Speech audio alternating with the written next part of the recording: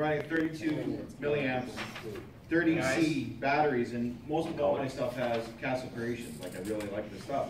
Yeah. But my issue is all my batteries have been poofing. Don't know why. Like, we learned how to charge them properly, learned how to drain them down, discharge, whatever, they're still poofing. Yeah. I ended up calling Castle Creations to find out, you know, like, what's up? Because I tried calling the battery thing in the hobby center. Yeah. And they said to call the manufacturer. Right off the bat, when I told him when I was set up, he stopped me right there and he said that Castle Creations prefer to run 35C minimum in all their ESCs. No, not this is what there are. So I was like, oh, well, this understands why. So he said anything over 35C, your battery should not poof, as long as you charge them and work them properly.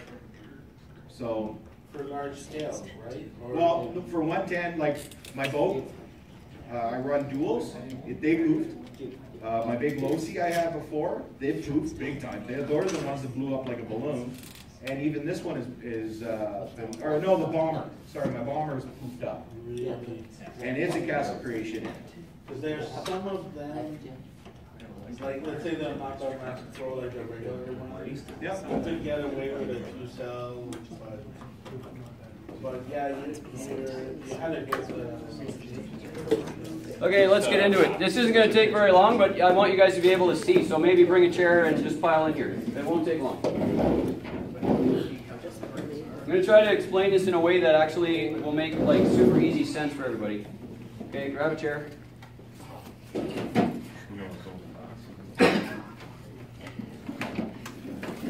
Anybody here like math? No. Anybody other than him like math? Sure, love it. Math? Do enough math in school, thank you. That is good math, though. Okay, this is good math. This means something. Oh, yeah. Well, still at school. No, but math you need to know for your racing. I don't worry about it. You brought a cheat sheet. Oh, we're doing Ohm's Law here? Okay. Batteries are nothing more than a bunch of power that's jammed into a bunch of math formulas. That's all that it is. So you have to make sure you have the right battery for the right application. That's all that it is. Now, this obviously is a giant battery, okay? This is a 2-cell, 7,500 milliamp with a 90C discharge, okay? This is a giant battery. Like, I mean, it's the same physical size as every other sort of basic hard case, but that's a big battery. Is it a 2 series or two parallel 2 series? Irrelevant. It's a 2P, but it doesn't matter at all. Okay. So this is physically the exact same size of battery. This is a 3-cell, 5,200 milliamp, and it has a 50C normal rating, 100C max. Okay, so I'll tell you what that's all about. Same basic size. Okay. 2 tiny batteries. We love these at our shop. They fit in the trucks and they're great. And everybody looks at these and goes, how can you possibly run your truck on a 1,300 milliamp battery? I'm going to explain that. It's really easy. Okay, so basically, to make your car move or your truck move, you have drag, right? It's like you're pushing this, and how much energy does this take to push, right? So if your truck rolls really easy, or you have an MO3R or whatever, a race car, it requires very little power to move it. There's not much drag. So that gives you something like this, right here. This is where you are on the drag scale, right here, okay? We took a amp meter and hooked it up to this battery, an actual like industrial amp meter, put it inline in the battery, ran it on a 17.5 brushless truck that weighs 13 pounds, a crawler, crawled the crap out of it, like loaded it, stood on it and gunned it and everything, and all we could pull out of it was 22 amps. Okay? 22 amps. I'm going to give you the math. We had 22 amps registered, right? Here's the formula at the bottom. It was a 2-cell, 7.4 volts. The total on that is, I think, if I can find my formula, 162 watts. 163 if you round it up. Yeah. Okay. So we measured. We don't know how many watts it was taking, but we measured the amps and we got 22 amps. That's all the truck would draw. That's a brushless, very heavy, big, gigantic crawler in full stall. TEN FXR, TEN brushless system. We stepped on it so it was full stall and gunned it, and it doesn't matter what we did, all we got out of it was 22 amps. That's all it will take. The voltage input was 7.4, 2-cell battery, okay? That's 162 watts, that puts us right here. If you take a big 5th scale crawler, like one of those things, and electrify it, the wattage output on one of those, the wattage requirement is actually over here. 3,725 watts is the amount of power you have to make that move, that thing, if you electrify it. Yeah, yeah, you know what it takes, right? Okay, boats and helicopters draw the most horsepower required of anything. 1 horsepower is 600 watts, right here. 1 horsepower, pretty much 600 watts, okay? So, we're over here now. Okay, so the big buggies, 6 horsepower. like 6-cell boats, you're talking like 2,700 watts, okay? This is like big boats with 6-cell requirement. X-Max, you guys all know about Traxxas X-Max, 8-cell, 6-cell. We're talking like huge wattage right here, okay? This is 20-something, 2,000 plus, 1,500 plus for trucks. Why are boats and helicopters requiring more power? Does anybody have an idea? Why do they require more power than a vehicle? More drag, or with the propeller. Okay. There's always loaded. Always loaded. That's the difference. The difference between boating and trucking is drag. Boats never let up the drag. Copters and planes never let up drag. A car requires motion to get it going and very little to keep it going. So that's why we only ended up with this on our truck. The peak output we could get on it was this. What do you think one of these actually uses for its everyday just driving around trail run? That's not that most of the time. I don't think you can even see that. We're talking like 6 or 8 watts, okay? So you go on a trail run with one of these, 6 or 8 watts. I don't care what power system you put in it. 6 or 8 watts. Okay, so we're going to do a bunch of formulas here, and I'm just going to show you what's going on with that. I'll write these out real quick, and then I'll get a volunteer to come and help me draw something. Okay, so let's say that I have my big battery, my 7500, okay? I'm going to do a couple of formulas here. So I have my 7500, which is 7.5 amps per hour. That's the output capacity, okay? My 7500 is a 90C battery. That's what it says. That comes out to 675 amps. Does anybody think that's realistic? That's maybe Not without a fire. So we're actually going to divide that by 2 to get an actual more realistic number. I'll explain why that's not so realistic. That's going to give us 330 amps basically, which on a 2-cell battery is going to supply 2,442 watts. So if I want that big battery to explode, this one, if I want to puff this battery, I can guarantee to puff it by putting 2,442 watt load on it. I guarantee I will stress this thing to its limit, and it says it's a 90C, but I've actually cut the available current on the math in half, because the 90C is like a semi-stable peak draw hit. If I put this in a boat and I try drawing, 150 amps steady on it, what's going to happen in here is the cells will get hot, and I'll explain what that is. I need a volunteer. Who wants to draw some lines? Get a whole bunch of dendrites. Steve does. Steve does. Yeah, Steve, here for Steve. Yeah. Okay, so connect a bunch of these dots just one at a time. A LIPO inside is called, these are LIPO short form for lithium polymer, and what it actually is there's a whole bunch of plates in the battery, little thin tinfoil plates in the battery. And in between them is actually a lithium polymer gel. It's a suspension of lithium in a gel that's kind of like just dots, okay?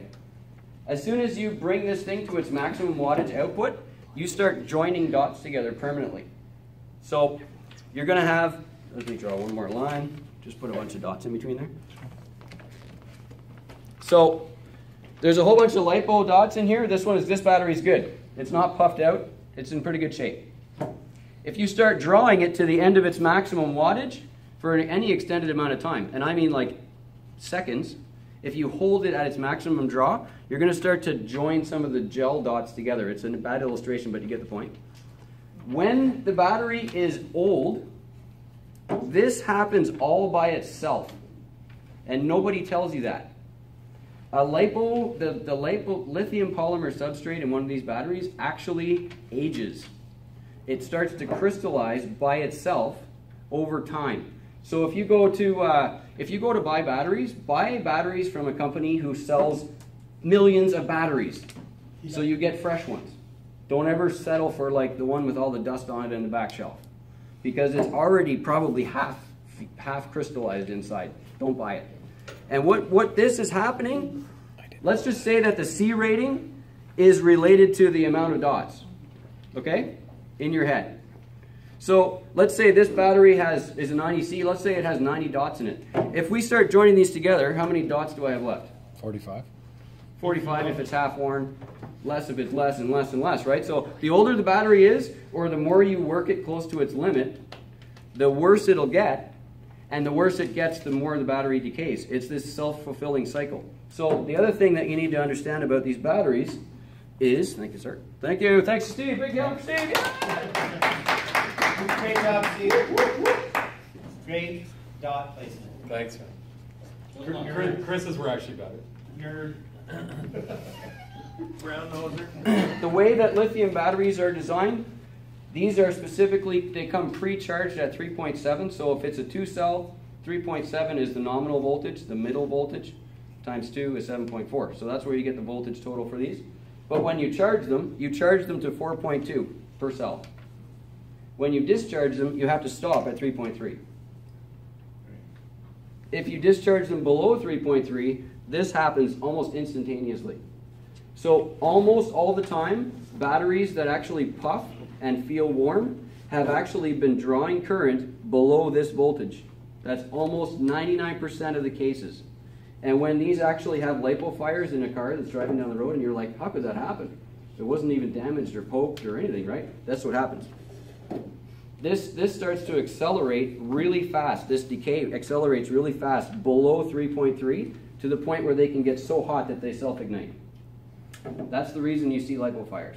It's not from bad care or anything like that. The other thing that you can do to make these join together is actually stab it with a screwdriver. And you can short out a LiPo by stabbing it together, but all you're actually doing is making less dots and touching the plates together. That's all you're doing. You're sorting out the plates. It's a lot of work. I mean, have anybody tried to wreck a LiPo battery? You ever tried that? I've blown a few. I figured Wade. Yeah, I figured Wade. Yeah. Anybody else? Anybody normal? And for those that don't think it happens, it happens. Chris and I, Kate, we were in an event in Pennsylvania. We came outside and we're like, what does that smell? Like, something smells. And we were literally in the parking lot at the hotel. The closer we got to the car, we realized that there was a haze all over the inside of the windows. Oh no! And one of his trucks, the battery went inside his car. Overnight. By itself. Yeah, unplugged, yeah. And we could have lost every vehicle, tiny truck in the car, including the car. Let me get this straight, and this is the guy that's teaching us about. Well, I think that's what makes us the expert. Okay. All right. But you think you think they're invincible leading up to that one event, and oftentimes that one event is a very big event. Yeah. Flame, the whole thing, and we learned our lessons.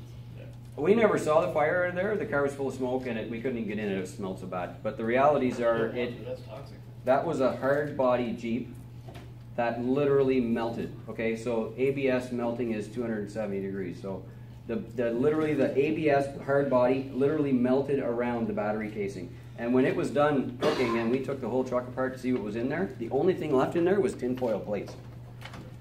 There was no plastic, there was no wire, there was nothing except metal plates. So I have new respect for LIPOs. Make sure they're in the boxes, in the metal containers. Yeah. Like, it's not if it's gonna happen, it's when is it gonna happen? The pouches, are they any good? Like the... Yeah, so what the LIPO pouch actually does is it's designed, it's made out of a material that's incombustible. So it's not going to keep your battery from burning, but it'll keep anything else from burning. You don't burn your house down. The smoke will come out of it, and it'll contain all the heat, all the fire, all the problem. It'll contain it within the bag, and that's how you keep your house from burning down. Yeah, put them in a bag. Yeah. Not a plastic bag. Okay. So, before you get yeah, go ahead. too far, is Go ahead. there any advanced warning? No. That a battery is? Yes. is Other than Yes. puffing, that's Just all the you get. puffing? Yeah. So is it true the puffing is like, it's releasing some gas inside itself to kind of like show that the battery's going bad? There's multiple theories on that. No matter, it could have something. I don't know that I haven't taken them apart to find out. But the LIPOs are not sealed. So if a LIPO is holding gas in it, they're not sealed. So that's not the case. LIPOs are inherently waterproof. Like, you don't have to waterproof a LIPO. You can stick it right in the water and then bring it home and dry it off, and there's nothing wrong with it. It doesn't change anything because they vent. They're made to vent. So one of the theories is that when this stuff is crystallizing in between the cells, it's actually changing shape. So instead of it laying flat, it's actually growing. It's like spray foam. That's the theory. So obviously, I've had puff batteries and I've actually pierced the outer casing, squished them back down, and off we go. really, Which we don't recommend. Yeah. No. that's really scary. That's scary. But what you might be Scary. doing is, it's just like foam, you can compress foam, right? You're compressing. Oh no, you actually. So Chris, you here can't go from a, say, stable battery like that to a fire. To seal it again very carefully after that. Yeah, you can if you overdraw it. What I'm saying is it's sitting there like that now, whatever charges it, it looks like a pretty good shaped battery. Yeah. It's safe to sit like that. Yeah. We're not gonna, I'm just thinking, like, I leave them on the workbench the other time. I'm pretty good usually if I put them in my case, but So the battery that was in the Jeep that melted didn't show any signs of puffing, but it had been in there for probably 4 years, and we don't know when it was manufactured. okay. So let me just suggest the battery was 3 or 4 years older than that. I'm just going to guess. Yeah. So let's say that battery was 6 or 7 years old. Even though we were hardly drawing any power out of it, it was a scale truck, right? So the battery had a 80 amp nominal capacity. I was only using maybe 10 or 15 out of it. So I'm not drawing it enough to do this, but this was probably happening while I'm not looking. Just from age. Just from age, right? So I expect the plates finally contacted each other in the truck just because of age. Just And because part it was was, on. yeah, and then look out, because they really are a really high power thing. We had one blow up in the basement in a micro car, remember that? It was a little tiny 2-cell, I think 350 milliamps or something. And while it was driving around, it's just like, whoa, it like let out this.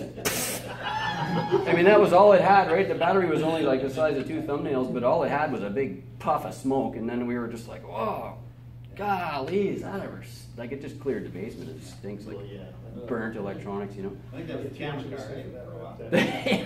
That lithium paper will give you freaking Yeah. Parkinson's. Okay, so I want to show you some interesting math here. This will be the last thing I've got. So let's just say we have this 7590C and it can put out 2400 watts, okay? Now we're going to move to this battery right here. This one is a 5200 3-cell. This is a nice big battery, by the way. Here's a little plug for Helios RC. Anyway, great batteries. Let me write down the numbers on that, because this is a really interesting thing to see. So this is a 5200, and it's a 50C nominal. That turns out to 260 amps. We're going to divide that by 2 just because we want to be safe LIPO users.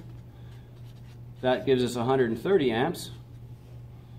It's a 3-cell battery, so if we take the 3-cell voltage instead of 2 and put that into the amp math, we end up with a battery that can actually put out 1,443 watts, okay? So what happens if we have a 6-cell truck now, like a big Yeti? If we put 2 of these together and create a 6-cell, what part of the formula changes? Anybody? Just nominal voltage. Okay, but if the nominal voltage changes and the amp stays the same, then what happens to the wattage? It increases. So let's say we put 2 of these in parallel, we get a 6-cell, now we have 2,800 watts available, right? So that's why we double up these batteries. That big Yeti comes, I need 2 batteries in it, and the reason I need 2 is because I got to get some more wattage somehow. So you are joining the batteries in series, right, so to get wattage. Okay, I'll do one more. This one here, my favorite battery of all time. It's a 3-cell 1500. This is a tiny battery, 45 to 90 C. That's what it's rated at, and that's a conservative rating. So I'm going to go 1500 times 90 C. That gives me 135 amps. I'm going to divide that by 2, which gives me 67.5 amps. Can you believe this thing is supposed to start a car like 67.5 amps? Really? Actually, they do, but that's a different story. So it's 3-cell, and that's going to give me 749 watts. Okay? My last battery is my other favorite battery, which is a tiny little one, 1300. This one is a 45C, pretty small battery, 45C. And that gives me 58 amps. I'm going to divide that by 2, which puts me right down to 29 amps, but it's a 3-cell, giving me a total wattage of 324. Okay. If a scale truck at its maximum with a brushless power system can take 22 amps or 162 watts, this little tiny battery can still give me 324 watts. Okay? So, this is actually a contender. You don't need this thing in a scale truck. You just don't. Now, here's something interesting. If this truck needs 162 watts, and we take this battery and leave it on the shelf for years and decay it so it's half decayed, okay? The decay is actually taking out the C rating. So let's cut this battery down in half again. If we cut this in half, guess what we get? 162 watts. This battery at half capacity can still run a scale truck with a brushless power system.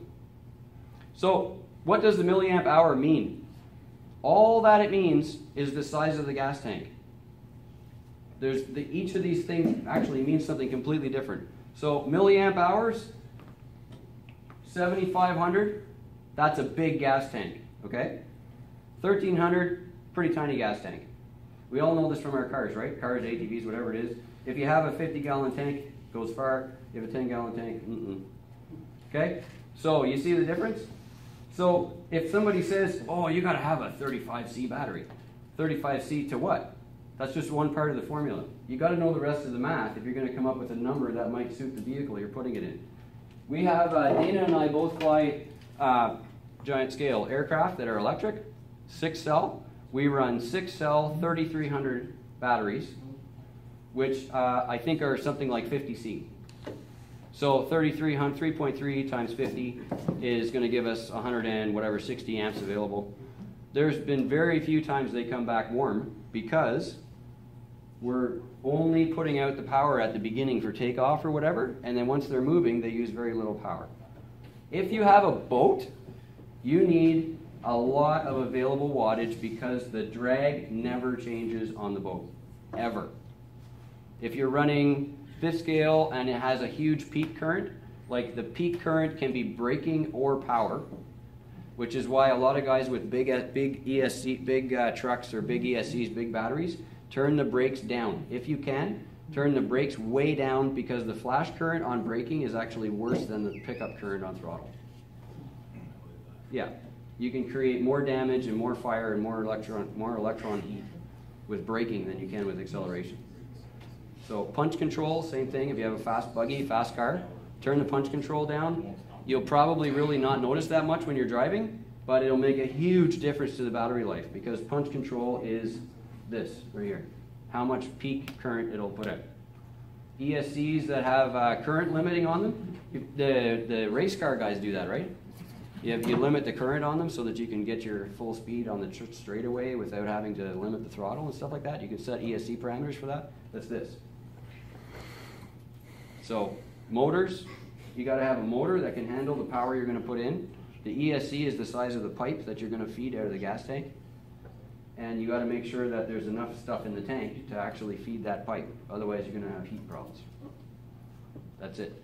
Puffing batteries, 99% of the time happens because they're actually running below operating voltage. That's when most of this decay happens. If you have a voltage cutoff setting on your truck or your ESC, set it to like 3.5, because the hit current is still going to dump just below that, and then you want the batteries to shut off before you get into this danger zone where it starts to really cook stuff. Questions? I know that's a lot of food for thought, but What's the expected life of a LIPO? thousands of cycles. No, not the cycles, the age.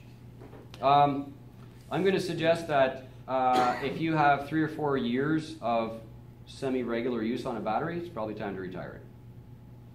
Because after 4 or 5 years, you're starting to get enough crystallizing in the battery that there's no real... Because I've got 3 of those 7500s, yeah. And one of them is just not holding the charge for very long when I put it in the slash. That's the one. And so that's the suspect one. It's not Time to puffed. take that one out of rotation. Yeah, it's not puffed, but it's really showing Yeah, its it's age. doing the same thing on my Summit. My Summit's doing the same thing. I got 2 batteries, charge them up full blast, and I barely get any runtime out of it, and all of a sudden it LIPO cuts off as soon as I hit the trigger. Yeah. So. Yeah, When because when there's... the battery shows that it's lost capacity, you know it's done. And it's going to be required. Anybody know how to dispose of battery properly? LIPO? Salt water? Total battery? Throw it in the swamp. Flood waters are out there. Total battery will take them in. Burn it. Drop Take it care down of the total battery. Get a tin can, a glass jar, anything like that. Fill it with water, put a little bit of table salt in it, and drop the battery in. Come back in a week, take it out, throw it in the garbage. Oh, is that right? It's still there. Done. The salt produces some conductivity in the water. That's very controlled. How much salt? A little bit. You don't need much. Probably hard water is probably just about as good. I mean, Yeah, I've seen some videos done, and you actually see the bubbles, the connectors. yeah, the You see plug bubbles. will bubble sometimes. Really kind of cool. Show your kids, look what I made. You're just dead shorting it, that's it. Yeah. You're slow shorting it, but you're also shorting it in a cooler, Yeah. right? So there's no chance of this ever heating up. And the current in the water will be consistent for the entire life of the discharge. And once it's discharged, there's no risk of fire in the dumps? Nothing garbage. It's all recyclable material. Even if you poke it with a screwdriver, it won't blow up. If it's dead, it's zero, When it's that dead. dead, there's nothing left to react. No. Yeah, poking it is a reaction between the plates and the substrate. If the plates are dead, Once you let if oxygen, the voltage is dead, Just a quick question about the storage and battery going bad Take a nice long lead. with storage. So some chargers they have yeah, some chargers have a storage mode, yeah, and so like you drop your voltage, but Yep. not too low. You store it. It's winter or whatever. Yep. You could come back and one of the cells just decided to drop below the other cells, and then your pack is Yeah, that's when you pull that cell, your 3-cell pack becomes a 2-cell. yeah. pack. So that's kind of like just a freak accident. That's like one cell. It's usually this. One cell decides to Yeah. go bad. If you have a bad cell in a battery, it's usually because it's overdrawn or it's crystallized. That's it. Once it starts growing, it's over. But technically, you're supposed to be able to store a battery and not really have any trouble with No. it. No. You draw it down, I think it's about 60%. If the polymer is good, you run them you store them at 3.7, which is the nominal voltage for the cell. So there's no charge action, there's no discharge action. If it's sitting at its nominal manufactured voltage, it will last for years and years and years, and you'll have very little decay. Now, is that the same for 3-cell or 2 cells? Doesn't matter because it's per cell. Okay. It doesn't matter if it's an 8 cell, it's per cell. Okay, it's 3.7 per cell. Yeah. Okay. Yeah. Hey guys, good.